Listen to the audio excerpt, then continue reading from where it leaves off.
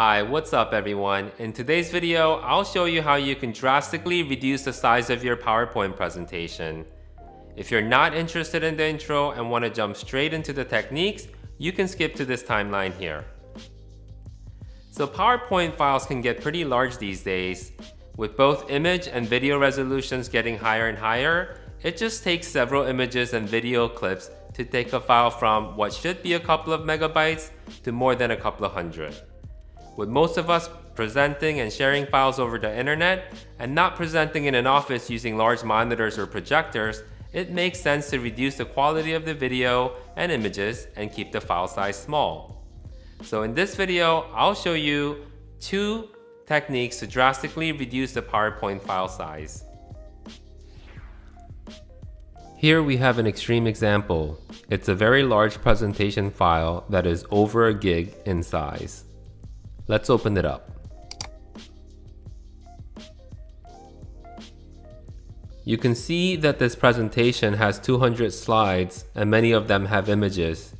Any slide with an asterisk indicates there's an embedded video file, so we see that there are a few of those as well. Before we compress the file, let's try to understand why the file is so large in the first place. Let's look at one of these photos. At first glance, you might think that there are just 4 small photos and shouldn't take up much space. But let's actually look at the size properties for one of these images.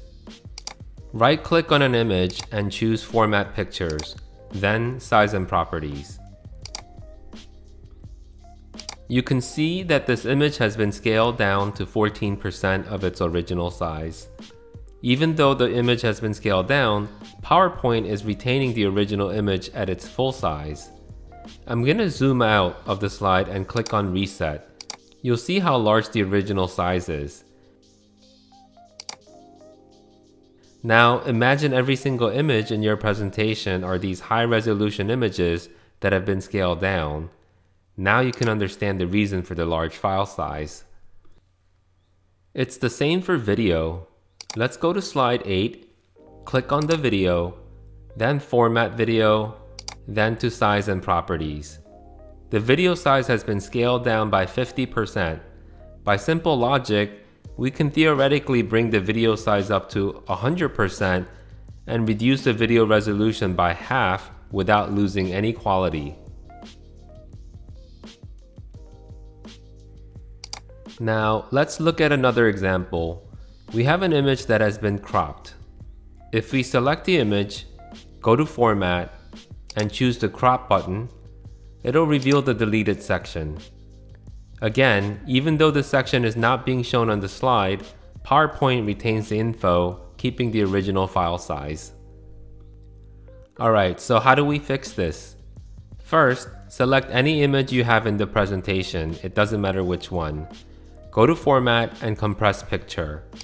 Uncheck the box that says Apply to this picture only, as you want this to apply to all of the pictures that you have in the presentation. Also make sure that the second box is checked to ensure that the cropped areas are deleted.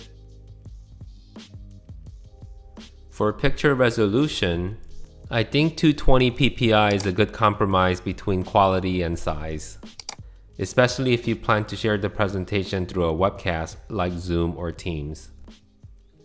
Now let's check back on the previous image that was scaled down to 14%. If we look in the size property, it no longer shows that it's scaled down, as it's deleted the original file size and kept the compressed version only. The second technique I'll show you now applies to compressing video files only. Go to the File tab, then choose the Info section. You'll notice there's an option for compressed media. Again, if you're sharing the presentation through a webcast like Teams or Zoom's meeting, 480p is actually the best option because it reduces lags and stutters that can occur during the video stream.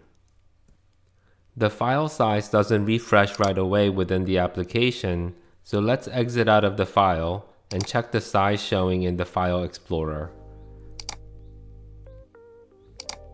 If you recall, the original file size was over a gig. Now it's literally a quarter of that size. So those are the two simple things you can do to compress your file size in PowerPoint. If you enjoyed this video, please give it a like and subscribe to my channel. And be sure to check out some of my other videos on productivity. Thanks and bye now.